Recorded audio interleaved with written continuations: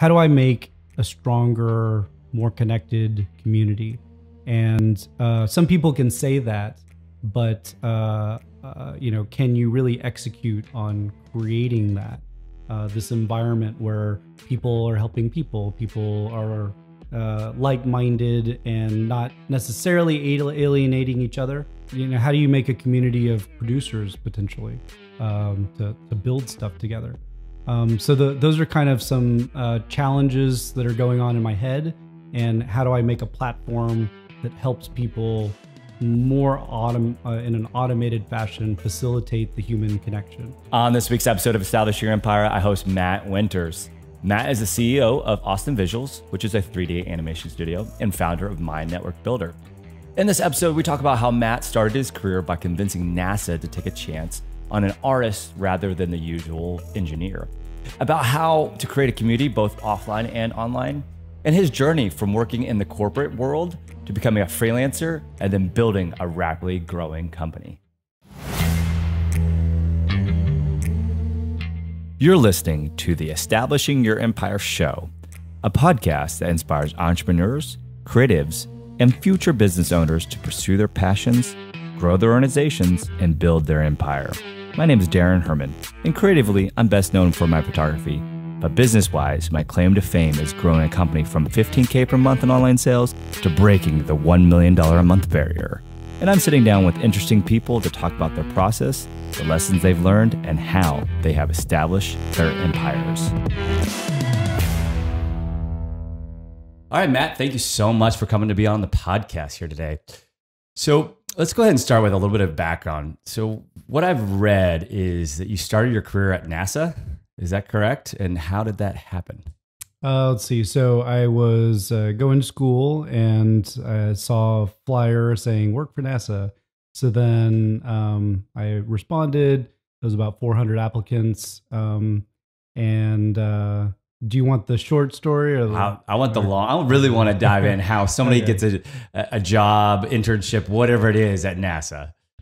So there was about 400 applicants. There wasn't much on the flyer. Not a lot of detail. Just said work for NASA, do good stuff, work with satellite data, something like that. The next thing that happened is I show up in a big room. There's several hundred people there, and they show us an intro video that sort of introduced the program, and it was called NASA Develop. They usually take a one community-based project that the city or the surrounding community is grappling with, and NASA, takes it on and solves the problem. And they usually use engineers for it, but in their flyer, they didn't say anything about a requirement. So then after their long pitch and everybody's there, they say, okay, everyone raise your hand if you're not an engineer. And I thought it was a weird setup question, so I didn't raise my hand because I didn't know any more details of what they were getting at. So I didn't raise my hand, and then everyone else that raised their hand, which was a majority of the people, it must have been a couple, 200 or 300 people. They said, okay, if you're not an engineer, we thanks for coming and so long. And so then all these people left. And I was, still here waiting to see what is this even about. Didn't tell me any more detail. So then they end up revealing throughout the course of the day that this project that they were working on, they were going to wind up selecting 4 people, all engineers, and I was not an engineer. They were going to select 4 people to work on this 2-year-long project where so I was going to school in Savannah, Georgia. This island off the coast of Savannah called Tybee Island, it's a historic island, was eroding, and A&M was contracted by the city of Savannah, Georgia to grab sand from however they could grab it and put it back on Tybee Island to rebuild this eroding island. So over 10 years, it becomes more costly because they're digging in the same place. Now you think intuitively, why would they dig in the same place? Well, if they start digging other places, they can affect the ecology, baby ducks get displaced or killed or something. So it's not up to A&M to determine where they need to dig next. So they just dig in the same place and their cost keeps going up, and they wind up just charging the city more and more money. So the city eventually complains and says, we still need this, but we need another solution. And the other solution is dig in another spot. But they have too much conflict on where to dig. So then that takes a potential independent outside party to say, okay, we did a survey. We determined this is the best place that doesn't affect the baby ducks and the fish and everything else. So they wanted to hire some engineers to determine where that place was. We get to the whole presentation. We get down to tests, and I'm down to like maybe we're down to like 40 people at this point out of the original 400. And how were they like? How were people getting dismissed? Was it just a set of questions? Yep. Yeah, just didn't test well or didn't pay attention or something. So then we got down to the 40 people, and then they said, okay, now we're just doing one-on-one interviews with the team that has done it before for years past and hired and managed the whole division. So then we get down to like eight interviewers, and I get in line, and I tell them up front, I said, hey, just letting you know, I'm not an engineer. I know you called everyone out that, I'm not an engineer, but based on everything that I've seen of that whole presentation all day, they're basically in that program taking 4 engineers, and all of this data that they gather winds up being presented to the city and A&M, and it becomes a proposal, and it's a pitch situation. And these pitches looked awful, like just completely awful. And so I told them that I could do better. Why spend 2 years training an engineer to be an artist if at the end it mattered about what the visual was, that when they can just hire an artist outright and their presentation material will look much better and probably be more effective. Well, you're looking at 3D land, right? You got these 3D spaces. You have, it's a real environment. It's like, why wouldn't you want somebody who could paint that picture visually to somebody, right? Mm-hmm. As opposed to, numbers are great to tell a story, but it doesn't drive emotion in somebody's head, right? Yeah. So at that time, it made sense for them to hire some engineers, but all engineers, it added up to me that the visual quality that I was seeing was a result of them taking engineers and trying to get them to make a pretty presentation. So why not take somebody that's trained in that and at least add one to the team? So I pitched that to all 8 of them, and then they said, well, that's a good argument, but we've never hired, in the 6 years that we've had this specific program, we've never hired an artist to do any of this. And I said, and it shows, because the quality is very poor. I said, if this really matters to you, you could take a chance and really elevate the communication piece that you're trying to produce. Maybe it becomes more persuasive. I said, just take a chance. And then they did. And so I was like the first artist hired in their program. And then, I ended up having to learn how to program to grab satellite data from different NASA satellites, which is actually free to access. Didn't know that. Like a lot of most or all of the images gathered from NASA are on nasa.gov, and you can grab and search and, royalty free or whatever. And so then, I'd pull down the data and then program an animation that would visualize the sand flowing and all the different clouds, contributing to different patterns of water moving around the place, so that we determine scientifically what would the best, most cost-effective area to go ahead and have A&M dig. And when you talk about your artist renderings, like, how was that extremely specific, as in, was it general, or was it basically this is exactly how this coastline is? Because my assumption is you could do some CAD work, right, and and take a map and actually put it in there, and then so that way it wasn't just a artist rendition, it was actuals but visually done. Is that correct? Yeah. So so myself and a couple of the engineers would grab actual satellite data in real time and then overlay those visuals with some markers and such. So yeah, it was actually the real visual as satellite data sees it.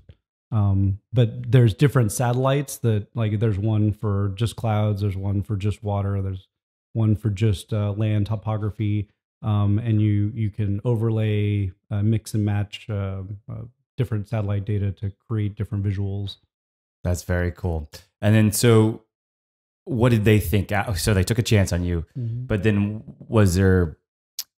I mean, so do you think that's something they continue done afterwards? Like, how do you think that turned out for NASA and for you, I guess? So the results were, they wound up, I think, saving something like 7 million out of our work, and they landed the deal. Beyond that, I wasn't involved with the pitches. I can just say for my own testament that the quality level was, significant, like 2 or 3 times better quality than anything that I've seen them produce in that division. So yeah. That's great. So you were talking about being an artist. I think there's so many different variations of an artist. Maybe give us a little background about your expertise there, of what being an artist means to you. Sure. So I originally went to Baylor for computer science and Waco. And then there wasn't exactly this visual feedback whenever I started getting in my upper classes. And I was expecting to get more hands-on, or some kind of like a video game. I was expecting to see a character move or something that I could program. And then when that didn't happen, or didn't happen to an entertaining degree, I started questioning whether I was ever going to get to that point.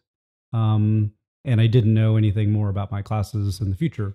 So I started asking around. At that time, saw Toy Story, and years ago when Toy Story first came out, it was the only thing that looked like it looked unlike anything else at the time. So I started asking around, how is this made? And I wasn't very good with Google at the time. And it took me about a year to find out that it had something to do with art, and then another year to find out what art to do and how to get in. And so it wound up being that I needed to, even though I didn't have a background in drawing or producing art, like I hadn't been doing it in high school and all those other times, I wound up teaching myself enough art to get into art school. Produced something like 10 life-size drawings, like 6 feet by 5 feet, something like that, in different mediums, charcoal and oil and acrylic and all these different methods. And then took a chance, went to Savannah College of Art and Design, and then they said I should do visual effects based on my interests, which is 3D special effects. And it's more of a technical track for art. So it's drawing plus knowing how to troubleshoot computers and how to code some software and how to make elements like fire, wind, smoke happen on the screen. But then you learn other things like how to manage green screen effects and how films are made, and how you can, there's many, I think there's probably at least 12 major verticals within being a 3D digital artist. And so if somebody, you kind of hit on a couple points there that I think is interesting. I think there's a lot of people that get stuck into a college track, not sure where they're going. I was the same way. I ended up switching halfway through. But so what advice would you give somebody that was in that area and then wanted to get accepted into art schools? Like, how did you get accepted? Like, you're a computer science major, art school, that to me is left and right. Like, so maybe give some advice of how you got accepted, or what somebody could do. Sure. So in my path is a little unique in that didn't know what I wanted to do, didn't know what options are available. My first suggestion is, if you have the resource, if you have friends and friends of friends that are already in interesting fields. Try to job shadow with them as early as possible. Even if you're 9 years old or something. The earlier you can get exposed to many things, you can ideally figure out which things you like to do a little more or are more interested in. There is this kind of overlap of skill that needs to be evolved to have your career take flight, I guess. You don't not only just need to be interested in something, but you need to be able to sustain that interest, and then you need to be better than other people in that field. So that becomes kind of a search. So the more stuff you can be exposed to, you can find what's interesting, and then actually take on, try to solve real problems as early as possible in that thing that you're interested in, and then you'll find out whether you're any good at it or not. And other people will also tell you whether you're good at it or you have some potential, and then you just keep going down that vertical, and then that can be your career path. I completely agree. So with the photo video, which is more my background, I always tell people just go out there and shoot 1,000 photos a month. You're going to learn a lot. And then after you do that, shoot 1,000 photos a week. And then you're going to learn a lot. And you're going to realize whether you still like this, whether you're good, whether you should continue down the path. And a lot of times that can help where you don't have to go to school for 3-4 years to figure out whether you're any good or whether you're going to enjoy this career for a long period of time. All right. So I'm guessing you went to art school before NASA. Is that correct, timeline wise? Mm-hmm. All right. So maybe walk me through the rest of your kind of background, right? Because you got a whole list of different things you're involved in now, but maybe give me more of, so you went to NASA, then what happened, right? So after NASA, so that was, after graduated Savannah College of Art and Design, did NASA while I was also in school, and then continued with NASA until after the graduation. Then there is an annual visual effects conference, which I highly recommend. It's very interesting. Usually happens around the California area once a year, called SIGGRAPH. And I had some professors at SCAD say, hey, you have to go to SIGGRAPH. I got my first job there. It's like magic. And not everybody was giving me very specifics, but enough people said I need to go. So then I went. And what happened was a friend of a friend was also at SIGGRAPH, who I grew up in Houston, and this friend of a friend had a position at an architecture firm in Houston. So then they heard that I was there, and my main friend, my close friend, kind of paired us up while his friends were also at SIGGRAPH. And I noticed that it was during the day at this convention, which is SIGGRAPH being a visual effects conference. You can see how the latest movies are made, like really in depth. All the computers that they used, and they'll do breakdowns, and it's just like behind the scenes across all softwares, all visual effects, all film. It's like super technical, but very interesting, and it also attracts all the big industry people that make decisions there. And is this just like a trade show, basically? Yeah, but it's a very organized trade show with like high level people. But you could just buy a ticket to go. I imagine anybody could, right? Anybody very could. Cool. Very cool. Yeah. So you went to the SIGGRAPH is what it's called? Yeah. So you went there, and then what happened? So then I got offered a ticket at a particular booth, and it was to a software party. Didn't know much about the software. I show up, and then the friend of a friend, wanted to get into that same party, and they couldn't. They were stuck at the door. Bouncer said, you can't come in. You only need a ticket, and they could only have gotten that ticket when I got one, which was at noon that day. So I'm texting, and they're stuck at the door. They're the ones at the architecture firm. And I noticed that everybody, they weren't giving out stamps to return back into the venue or the party. They were giving out T-shirts. And so I went into the closet, and I found a couple of extra T-shirts that they had, just a whole stack of T-shirts. I threw some over the balcony to these architecture guys, and they were able to get in to a party they couldn't normally get into. They thought that was so cool that they offered me a job at the architecture firm. That's funny. Well, you did hack the system, I suppose. Okay, so lead me up to, all right, so you got a job, everything's going well, getting an actual real paycheck, and then how did you start doing your own thing from having a corporate job to entrepreneurship? So I had a couple of jobs in architecture, and this was the 2007, 2008, 2009 era, and the economy was going not well. And what was happening in architecture specifically was there was a lot of money placed in Dubai. And then as part of the kind of global recession that happened, a lot of money pulled out of Dubai, and sometimes some architecture firms lost their budget by 50%, which was just like, what do you do? So then there was massive layoffs and extreme optimization. And so those people, there were people that lost their job, and there were people that kept their job but wished they had lost their job. And the people that got kept, which I was I got kept. They started outsourcing extremely to all different places. And basically, if you were an American and had your job, you had to compete. You had to be equal in pay for people they could outsource to overseas. Meaning you had to work 4 times as hard to keep your job that you were previously, getting just a regular paycheck.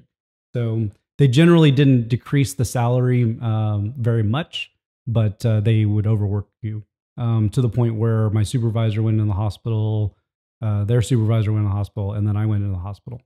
And they're, calling people after they just had a heart attack because they were too stressed out on the work schedule, and saying, hey, I know you had a heart attack, but, when's that thing going to be done?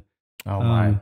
So seeing that, actually happen in the architecture community, I kind of got a wake up call, and I didn't want to be stuck in a machine where you could literally die, and then somebody else just checks a box and says, okay, our numbers are good today.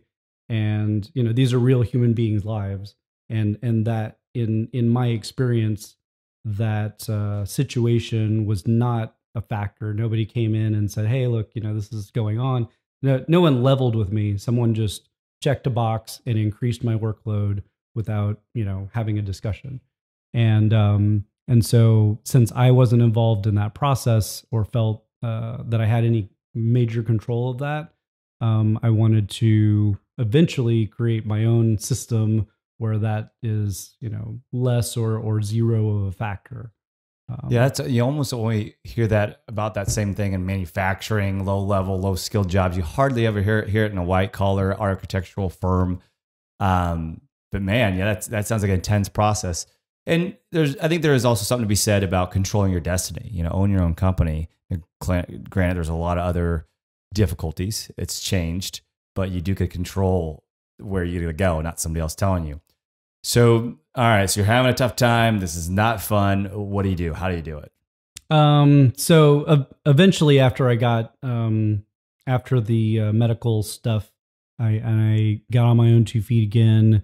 I was looking to change out of architecture because I felt if I went, for a third job in that area, I'd just get in the same stuff. So I started looking on Craigslist at the time, and I found a place in Austin or near Austin that was hiring for it was hiring for free.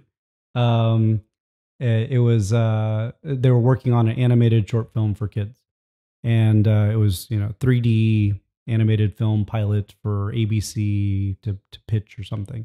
So I was number 3 hire for several months. I didn't get paid anything. I ended up taking on this spec work to be able to get out of my I guess in an actor sense, their actors can get typecast if they just do action films. Then they're doomed to do more action films or more comedy. So similarly, if you have an architecture portfolio, then you have to do more architecture. And it almost doesn't make sense because you're like, I can do 3D, I can do this and that. But then they'll say, well, can you do it on 4K for film? Can you do these characters in this special way? Yes, you can do it in this one aspect, but you need other techniques to successfully finish the pipeline out in another vertical. So you kind of have to start from scratch. You start building a brand new portfolio, even though you're a professional now. So I applied to this Craigslist thing. I worked for free to build up my portfolio with this short film, and got in charge of building out the render farm, which is the render farm is a series of computers you string together so that the final quality of a 3D program can achieve extra levels of visual niceness. And did you do that here in the U.S. or was that overseas? No, it was here. Yeah, it was here. And the way I always think of rendering a lot of times, because a lot of people might not know what that means, is basically you're baking it, right? It's like in a very simple form, and then you have all these layers that are on top of it, or however you want to say, lighting and colors and kind of the finishing touches, and then it has to go bake in that farm, which could take days upon days, hours upon hours, whatever it might be. It's very common in also the video world, right? But way less intense than the animation world. So, and then how did that film do? So then they finished it out. It wound up taking 25 artists, and it cost like $500,000 to produce. And then they ended up starting out with, originally it was a 3-minute teaser, and then it ended up being like 14 or 15 minutes. They started out with 3 characters or 4 characters and ended up with like 21 characters. So another lesson for other productions of that scale is, before you start hiring artists and producing it, you want to have the locked in script. The script was evolving while they were having artists, make it, which made it more complicated to manage. And it ended up taking about 2 years roughly to produce. But all these artists had never produced a film before. And so that was a accomplishment in itself. So then it became a pitch for ABC. They pitched it, didn't go anywhere. They got some meetings or something. They won some awards at festivals, and then that was it. And so then they just fired all the contract artists. I think after about 3 or 4 months of working for free, then they offered to pay us, and at that time they were paying us like $300 a month, I think. Oh wow! So how were you living then? Did you have some savings? Yeah. So I had basically savings, and then I moved in with my aunt and uncle who lived nearby, and so then that's basically how I was scrimping by for that little money, and it was basically gas money and food money to get to work, and then they were also offering people to live on site in trailers. That that was part of the exchange. If you worked a little extra, you could get your own trailer to just live here. But you're still getting paid $300 a month. That's full startup culture there, but it was on for a film instead of a product, I guess. Yeah. So and then what happened? Like, so you're here in Austin now, so at least you're there and you're working on these films. You're getting a different portfolio. You're growing all that. How do we turn this into a company, right? And I don't know if I'm jumping too far ahead either. Sure. So all that basically I'd seen enough. From the full production about how to make custom music and characters and concepts to finish. And so then I discovered that if I could go on Google Maps as a, say, freelance contractor on the side, I started getting phone calls. And then that's sort of what started my own thing, at least as far as the mechanics go. I started on Google Maps made a brand presence for myself, and then I started getting phone calls. And when you say Google Maps, did you just create like a profile that Yeah. people, so that people would search in the area and your name would pop up? Yeah. And so then you're starting to get freelance gigs. Mm-hmm. And what happens to a lot of people is they start getting a couple, projects here and there. They get a little revenue, and then they stay a freelancer. So maybe walk me through or provide some value there of how you change it from a freelancer to a company, and what steps you took.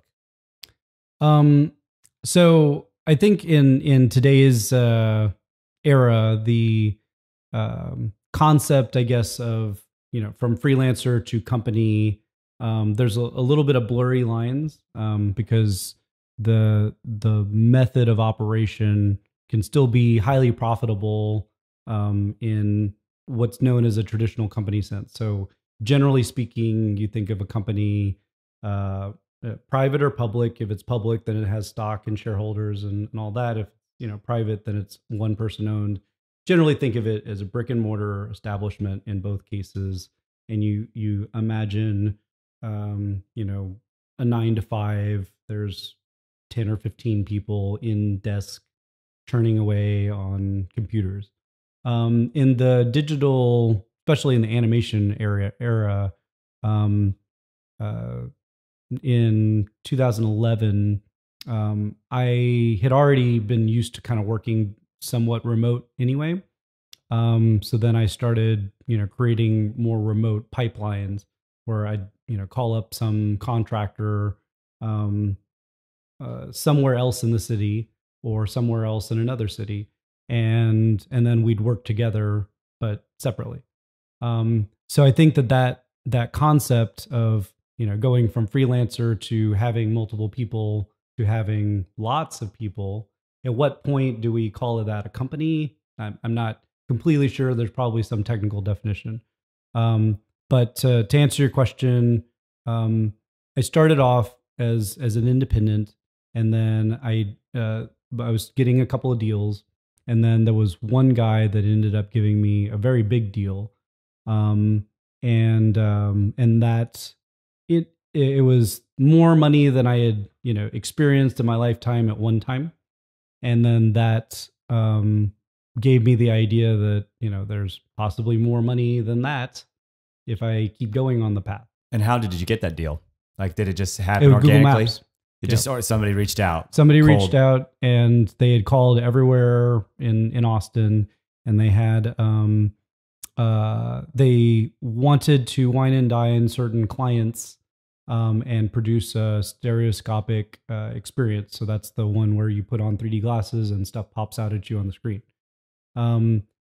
Now you can pop in avatar or pop in something that's pre-made and put glasses on, but when you talk about creating a custom experience for a small audience that's completely in 3D and that you use 3D glasses on, that is it's a specialized, requires lots of specialists in order to produce custom content that's also good with marketing and produces a message and looks cool and all these things. He was on a budget. Everyone is. So the challenge became, how do you produce this Michael Jackson level, IMAX thing for someone's intimate audience on a budget? And I figured it out. I did enough phone calls to fuse a pipeline together and solved his problem. And so you were basically the only person that could do it for what he had. Yeah, it's at the time, because he had called all over Austin, and everybody had either turned him down or called him crazy. And he's like, I want to do it in Austin, but nobody will take me on. So then I heard his idea, and I didn't have the capabilities at the time. And I just told him so. I said, I don't have those capabilities. And he said, please, will you just, take 2 days and think about it? And he's like, and call me back. So I said, okay. So then I thought about it, and then I gave a couple of other people a call that I did know were experts in some of that. And then I introduced them together, and we made a pipeline like that to get it done, and got it done. That's awesome. So then after you took on this task, it sounds like it turned out well your client and for your experience.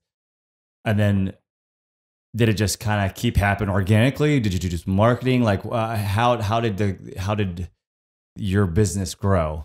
So heavy marketing. From Google Maps, it wasn't like, oh, we did this deal, so they referred us more business. These are kind of more one-off sensational ideas, and then once you produce it, then maybe they have another idea like next year or something.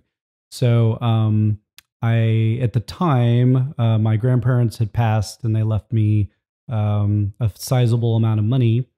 And I had seen a lot of my other family members just overtly squander this money. Like for instance, one of my relatives was the first to get paid, and they took all that cash and they bought all this diamond hunting equipment, and took their boyfriend to Arkansas, went hunting for diamonds, came back, no diamonds, no boyfriend, and had spent all the money in a month. Wow. And you don't think that's good use of the resources? Well, it was an interesting take. Yeah. And then so I was the fourth in line to receive a payout, and then I saw other relatives not do something that extreme, but basically blow through their money very quickly. And they were kind of in a position where they sort of needed it, but they wound up paying off some bills, but didn't pay off all of them, and then ended up getting just blowing it, gambling or wherever. Yeah. So then it came for my time, and I said, okay, well, I don't want to end up like them. Those are bad examples. So let me try to invest in what I see as I'll put some money in hopes that I get more than what I put in out of it eventually. And yeah, it did work out. But yeah, I wound up taking the money and I hired an assistant, and that assistant knew a local marketer, because I knew nothing about marketing, zero at the time, practically zero. I hired this marketer, and then he ended up working with me to take my student independent contractor ideas and kind of turn it into more of a business, and taught me a little bit about branding. And then the rest I just sort of learned by doing. So I would watch what he would do marketing wise. I'd try a little bit in a different vertical. If he was trying to find architecture leads, then I would try to find engineering leads. And then I learned enough to be to do it myself. And then for the marketing, just some approaches there. Were you to get these leads? Were you scouring the internet? Were you cold calling? Were you doing SEO? Were you doing ads? Like what was working for you? Yeah, so we're trying everything. What wound up working for us, in those days, was eventually organic SEO, just showing up page one on Google, and then also just making blogs and posting on social media. So we still do that all today, and we do a lot more than that. But yeah, that was the foundation. Great. And maybe walk me through like what, because we kind of jumped around a lot, kind of more the start of your background. Like, what are you doing today? Like, what's going on? What you got your hands in a lot of different areas. Maybe give us kind of an overview and some deep dives wherever you want to go with it. Sure. So, so my main thing is austinvisuals.com. We make, marketing videos. Right now, for this past year, about 50% of our business is explainer videos. So let's say a startup or a business of different sizes just launches a new web page or a product or service they want to offer. Then we'll take wherever they're at. Sometimes they don't have a full script or a fully formed idea. And sometimes they have an exact idea with photo reference. We'll take any stage they're at and then simplify, kind of refine their script and their outline, simplify the messaging, and try to pare it down. Usually these ideas start off 5 minutes when they pitch us. This is what we need, 5 or 10 minutes of a video, and we'll say no. People's attention spans aren't that long. So then we'll pare the video down to where it's about a minute usually, and then the long and short of it is we'll produce that video. The other things that we do, we sometimes make virtual reality installations. Trump had visited our virtual reality installation at Cameron LNG in Hackberry, Louisiana. So we produced a 6 to 8 minute virtual reality experience that kids could go into and experience the Cameron whole liquid natural gas process. They could see how everything looks and also participate a little bit in that. So it's more like an educational video, but it was interactive. It sounds like. So, and you were saying President Trump came and visited your area, and how? So, were you a third party to make that facility, or is that your guys' facility? We were a third party to make one part of an installation that was an on-site museum for Cameron. It's very cool. And when we met, you briefly talked about you were also doing some sound like virtual reality for training videos or something like that. Can you explain that a little bit? I thought that sounded interesting. So on the virtual reality, I guess training side, we do provide those. Initially we got into them just because somebody out of our explainer videos, somebody said, "Hey, could you do that also?" And then that's, after you produce a body of work, you can, go after more business like that. And there is a really strong use case for virtual reality in reducing workplace accidents, especially in industrial and technical manufacturing types of instances. And walk me through that. How did that actually happen? Like, how would you lower some of the common issues? I have some thoughts, but maybe it'd be better if you you explain it, right? Sure. So typically speaking, we would if we got a call for that, we'd probably, because these are technical issues, after just some initial questioning, we'd probably go down there and visit the site, on site, find out from different points of view, different engineers, like what's going on. Try to cross-reference that with incident reports. We're not a forensics team or anything, but having more data can basically allow you to prescribe the right solution. So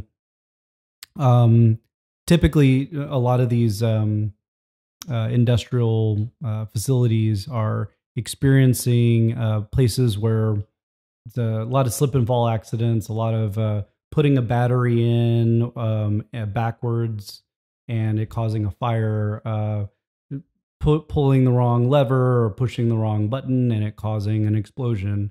And some people do it, because they just were drunk or they were not paying attention or dehydrated.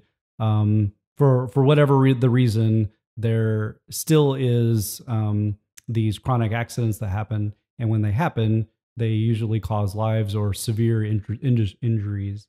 And so, with typically right now, there's a lot of these kinds of places that have video training already in place, but virtual reality adds an additional layer that video does not provide, which is when you see a video, you can see that. Let's say you're installing a battery on a forklift and you need to do it in a very specific way and very specific timing. You can watch the video, but a couple of things that happen. You don't get the muscle memory from actually performing the action. And then if you perform the action wrong on the video, it'll just have like a big X. Don't do that. Which on the surface has an impact, but in reality, it's not as effective. And so in the fail case in virtual reality, you put in the battery backwards on a forklift, it will actually explode around you, or there'll be a small explosion in different places. And now you have to train for where's the fire extinguisher? Where's the, phone to call? Who do you call? How do you dial? Those things that don't really happen in video training, you get the muscle memory for, and also the learning experience. Yeah, you make it more real without somebody in a safe environment, without somebody getting hurt, right? That's very interesting. I think that there's just so many places that can go, right? In training, I think is a great spot where I never really thought about that with virtual reality, but it makes so much sense. Because right now, I don't think just virtual reality is really there yet. It's not in everybody's homes. Not that many people are going home and playing for 8 hours. There is some, but it's a niche. And I think in the industrial marketplace, I could definitely see some training to where not only would reduce some accidents, but you could probably speed up the time to train an employee on some tasks that have some, maybe a little advanced motions or whatever. And then you also have this MyNetworkBuilder, or that's what it is, correct? MyNetworkBuilder. So what gave you the idea to do stuff like this? Walk us through that. Sure. So it's MyNetworkBuilder.com. Years ago, let's say 2011, about 2012, 2013, beginning of that, I was kind of, I was working very hard on the animation company, needed to blow off some steam. I've always kind of enjoyed cooking and gathering people together. And in Austin at the time, I didn't really feel like I was working so much. I didn't really have time to make lots of strong friends and hang out just socially. So, what I did was I would, gather some of the people that I would meet here and there in my free time. And then I'd invite them over for dinner and I cooked for them. And eventually those got very popular. We'd play a board game at the end, share some stories kind of thing. And then eventually it grew into 150 people coming over to my place every couple of months. And then, so some people, I was texting people and I was having a really high conversion, for people going from the list to actually my event. And then somebody said, "Hey, you're working really hard on this. Why don't you discover meetup.com?" So they introduced me to Meetup, which is Meetup's a social network for people that want to meet up and hang out. But you're a group of strangers that want to make friends and do interesting things based on particular niches. So there's a meetup for if you like tribalism, or if you like if you're vegan, any kind of niche you can think of, there's generally a meetup for. And then a group of like-minded people gather in a physical place. And you usually have one main organizer. So I, at the time, I was developing a mobile app concept. And so I decided to make a 6 different groups. I had some social groups, some business groups, and one mobile app development, almost like a mastermind group. So I made all these different groups on Meetup, became really good with it, and eventually started growing this following on Meetup, which I'll kind of jump to the end and then jump back. So in the end, I ended up growing such a following and got really good with networking and community building, making events, that I saw there were certain problems that I experienced as a community builder that your average person that doesn't have 100,000 people and that they can email, that your average person doesn't experience. So some of the challenges are for an organizer. Once you get past, 3,000 people of your following, other people get jealous. They imagine what you're doing, and this is just a guess, that some people imagine that you have more than them, and just as far as followers go, whatever you can do with them. And they're imagining all this money you're making and all these people that are your friends and all this. They get jealous and they try to take you down, or they try to, harass you or create some little drama or something. And then also there are other organizers that have a similar amount of following. So other let's say at the 3,000 person level, there are other organizers that have 3,000 people, and then they might get jealous, or they might get skeptical of what are you doing? Are you going to take my 3,000? And then when you move up to the 10,000 and, on up 20,000, 50,000, 100,000, there's always someone new that has just as many followers, or, plus or minus. And then you run basically butt heads potentially with them. Sometimes, a lot of times you're not looking to butt heads with them, but it just, people have a territory that they're used to, being the main person that can do all these things like a superpower. And then all of a sudden they have to share some of the space, even if it's an outskirt, or a couple of people overlap or something, then they get threatened. So those are some quick examples of things that I had to deal with as I grew my following, and not trying to impose on other people's following. And the other challenge too, as I grew, was how do I get a message across to all these people, but I don't double, triple, quadruple communicate to them, because some people, love you and they follow you wherever you are. You're on Facebook, you're on LinkedIn, you're Instagram, you're on the email. And how do I get it to everybody? But at the same time, if somebody is a member of everything that I do, they're going to get blasted with all of the same promotion, and you can alienate them potentially because they're getting blasted 10 times. Which is the best people that you don't want to alienate, right? Is following you all those other places. Yeah. So eventually, again, jumping to the end, I tried to create a solution that I wish I had back in the days that I was growing my network. So I grew from, in basically 3.5 years roughly, I grew from 0 to 100,000 people of followers. And I got an award from Meetup saying I built one of the most active meetups in the world in 2016. So with that experience, I thought, well, let me make a community building tool that helps people, network faster and keep your tribe close to you. I was seeing lots of, let's say, podcasters and other business people with large followings that wouldn't have those emails. Some would have an email list as a way to keep in touch, but a lot of them just had 100,000 on YouTube, and then had no other way to communicate with these people than to make a whole nother video, which is time consuming and potentially costly. But having another way to communicate with these people is helpful for business and also to help grow the community. But I took it a step further in that this isn't just an email list. This is an interactive tool. So it introduces people to each other, the group members to each other, based on their individual preferences. And it's automated so that the main organizer doesn't have to facilitate any of that.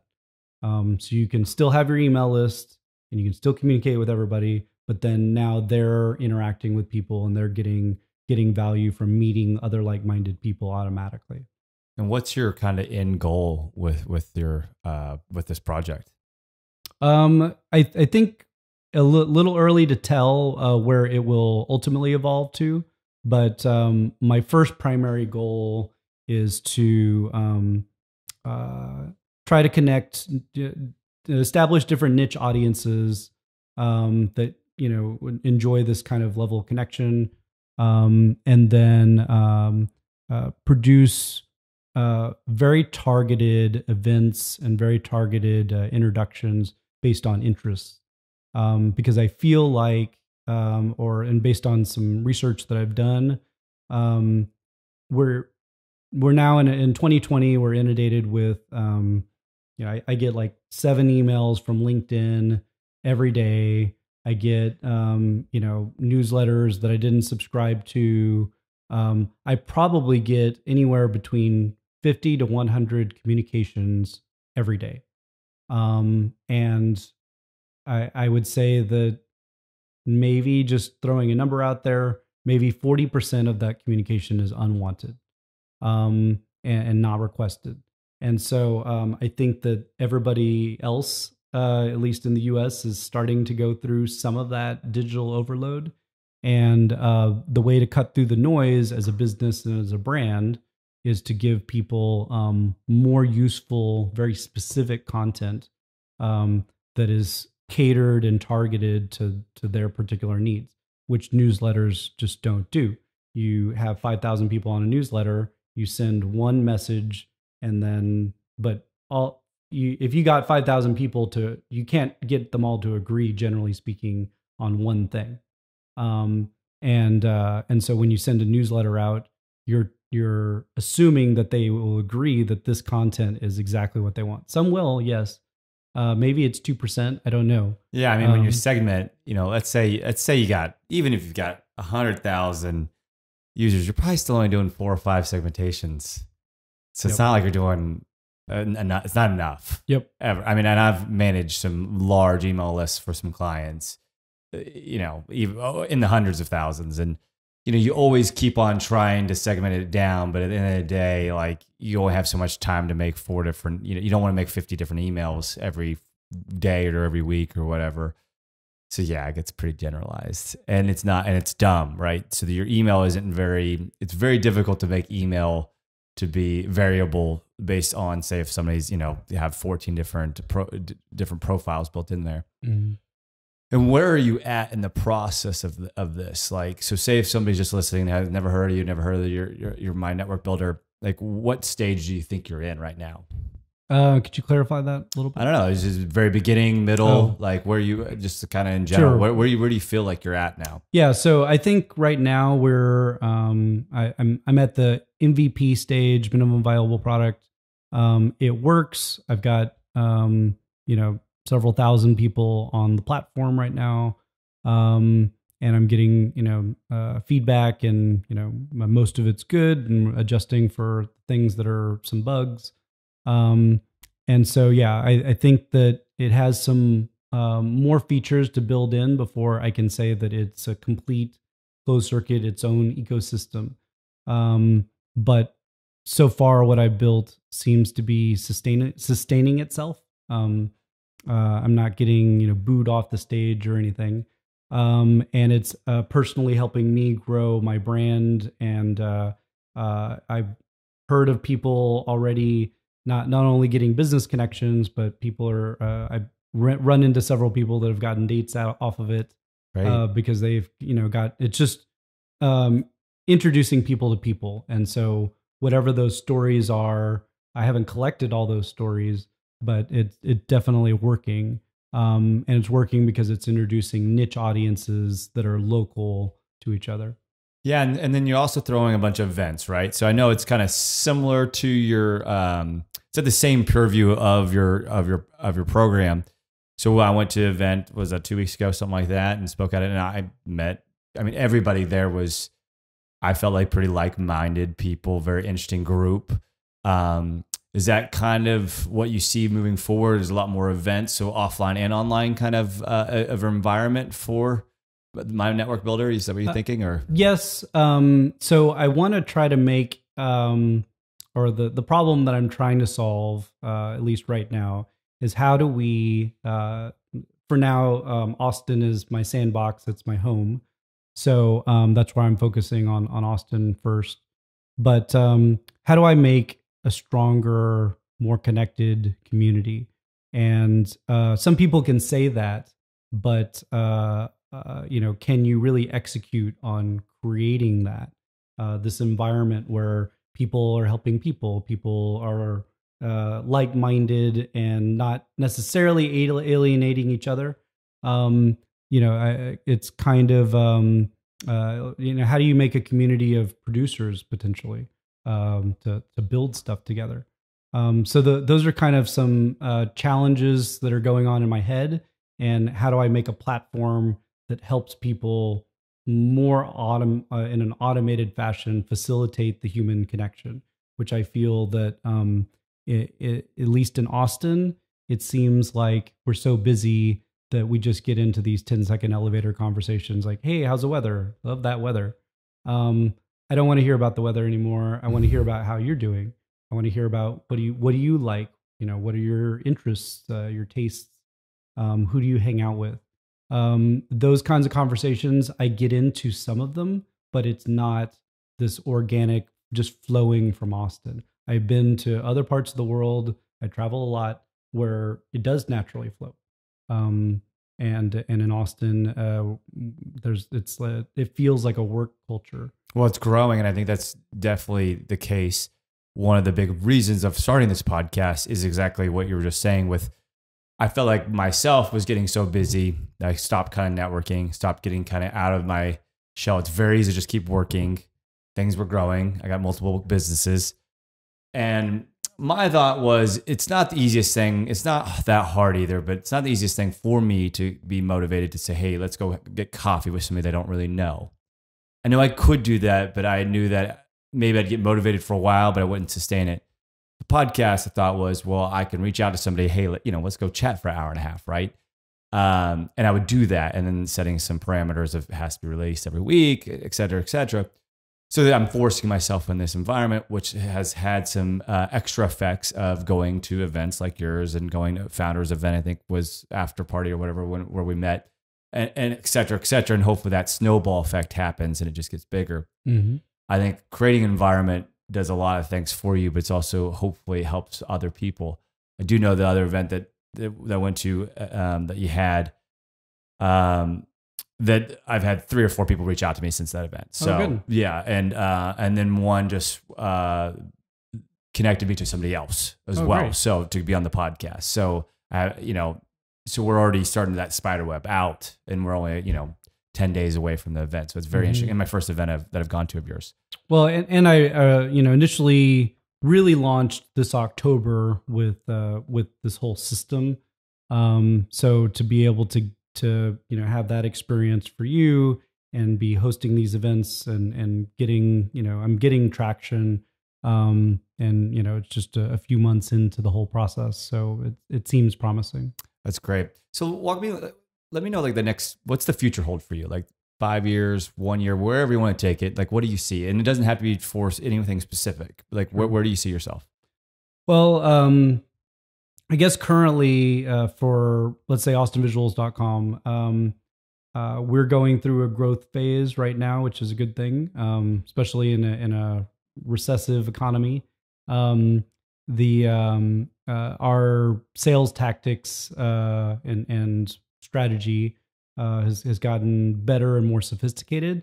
And so when I scale, I haven't figured out whether scaling is going to be more beneficial for everyone on my team to have a physical space and, buy real estate and go that direction if we get, 100 people on the team. Right now we're about 20, but we're all remote. We all work from home. So I don't know how that system scales at 100 people. If we need, and not to cut you off, but give me some key clients that you guys have, because I think I read on your website you had some pretty interesting clients. Yeah, we have AT&T as a client. We have, we just finished a project for AT&T, and we have we finished work for John Deere, the Smithsonian. We've done work for the Discovery Channel. They're Hong Kong. You did the Hong Kong government. We've done some scientific work for them. That's amazing. Yeah. So it's really all over. We've got a global presence, and so Fortune 500 companies contact us because we show up on a Google search, but also we've gotten lots of referrals. The more we do for big companies, then as I mentioned before, we have Cameron for the oil and gas component. So we tend to lend ourselves more to the technical and the oil and gas arena. And then also in medical as a vertical. So very cool. And then continue kind of what's some other future, what's the future look like at Hold besides Austin Visuals? Where do you see yourself? Yeah. So I think, my hope is through, some of this networking, that, I can meet a few folks that know some complementary skill sets about, how to go public, or, how to solve even more interesting challenges. So I think in, 5 years will be, maybe 2 or 3 times larger than what I'm maybe even projecting right now for the animation company. For the networking app, MyNetworkBuilder, I think that it's going to facilitate enough communication and conversation that people want to either invest in it, and then it can, really go well with marketing. Maybe start another project, but I think these two are interesting enough that I'm just gonna scale vertically and keep on this path. There's plenty of work already. Mm-hmm. So what does success look like for you? I guess, just making several million a month.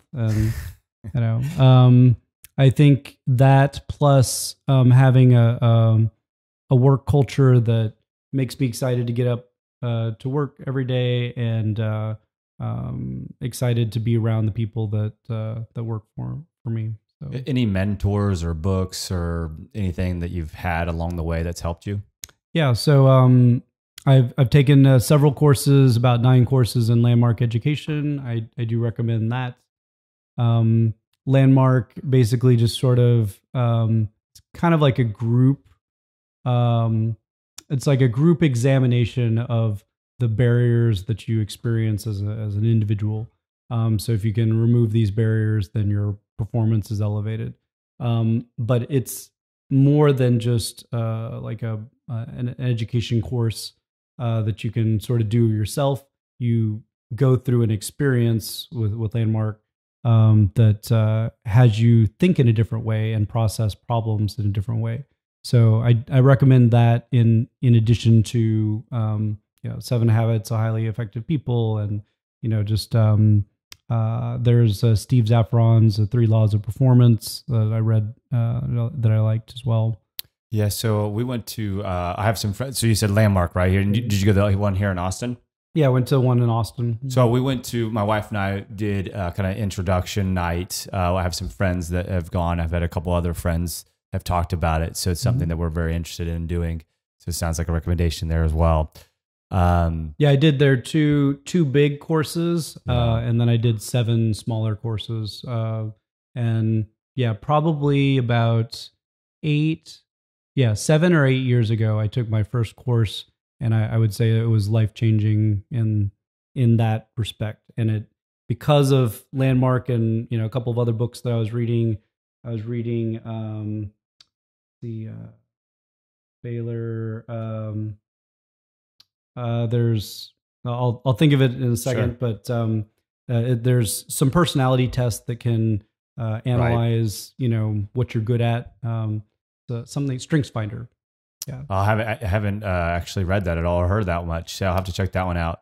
But so yeah, sounds like the Landmark might be something in my near future. I know they have another event here in May, so we were looking at going because I couldn't attend the one in March.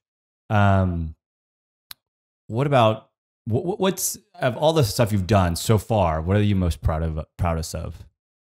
I think being able to create a culture at Austin Visuals that that is friendly. We work hard. We have respect for each other. That was something I could read about, but really kind of had to happen organically and through some trial and error. It required a combination of self-growth, finding the right people that also believed in a similar vision, finding the right people that had good skills and good habits. So all of that coming together was it's the most rewarding because I know that I built it with my hands, and then at the same time I didn't build it because I put things in place, and the magic of the culture happens organically after that. There's no more there's no control, there's no setting the stage anymore. It's just people interacting with people, and I find it rewarding that they are so pleased with their work and how they're interacting, that it's a positive cycle. I love it. And what about any regrets? I think maybe at certain times I probably so any regrets that I have was that maybe earlier in I guess two around the same concept. So one, I thought that just because I heard that that there's this law that if you survive 3 years or 5 years or something, you're gonna make it forever In business, you're saying, right? Yeah, you've experienced success because those 93% failed or something like that. I heard that moment, and what I tried to do, I also heard something about it took a certain amount of time to like really get to a certain level with business. So what I tried to do was I tried to work hard and I tried to accelerate that curve so that I could get everything done instead of the 3 to 5 year window to find out if it worked. Could I do it in one? On one level, I kind of killed myself, or I definitely put a little overworked on one level just because I was trying to beat a metric that who knows who made it up. I'm sure there's lots of research behind it, but so I was kind of working against this invisible metric, and then other parts I probably didn't sacrifice enough. So when I got a certain level of success, then I sort of at certain points in the history of the company, I've enjoyed it, and then just sort of kind of lost my fire a little bit, and kind of figured out like, well, I don't know. It caused me to lose some motivation because then there was less of a goal because the initial goal was achieved. Make company, cool, check the box. Have it make positive and sustainable revenue, check the box. So then, if I didn't have another goal already in mind, I lost the sight of what should I be doing next. You're preaching to the choir here, man. Like, so you start this company, you work so hard to get it off the ground, then you work so hard to make money and get clients, and then you get that, and then you're like, oh wait, what's next? Like we're profitable. Like your head you're so far head down for so long that you forget to look 10 yards ahead, 100 yards ahead, right? 2 years ahead. And then it's some of those things where you say, what now? Yep. I'm actually was just basically in this spot about 6 months ago, a year ago. And that's part of the reason the podcast is figure out, are we going to keep going in this direction or a different direction? And it was a little bit of just not looking far enough ahead, which you feel so kind of dumb a little bit. I mean, it makes sense. And it's not like we weren't looking ahead. It just, I think that becomes demotivation when you didn't have such a strong goal to rally against. Mm-hmm. What about, has your life turned out how you thought it would?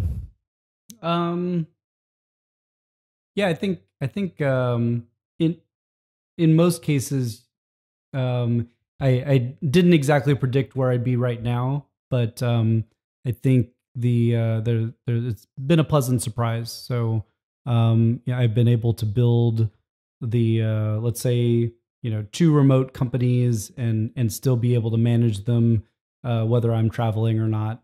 I have other people that that can take on certain work if I'm unavailable, and so that ability to be kind of the digital nomad and travel a little bit and still keep everything working is kind of an unexpected pleasant surprise. What's your favorite place to travel to? Recently, it's I think this past summer I was surprised that London was really, really nice. I liked that I could experience all the a variety of different accents, 10 or 12 different accents in one day, and everyone spoke English. I didn't have to learn another language. But I did spend about 6 months in Ukraine this past year, where I had to learn some Russian, and different culture there for sure. What's your favorite Russian expression? Can you give it to us in Russian or not? No, just butcher it. No. I love it. Almost just lost my train of thought there. What advice would you give your 15-year-old self if you could? Yeah, I think it would probably just be balance, stay organized, stay focused. I think when things get out of balance, let's say you work a lot, your health can slip, and if you're work out too much, then your finances can slip. You work too much on your strategic planning, your mental health.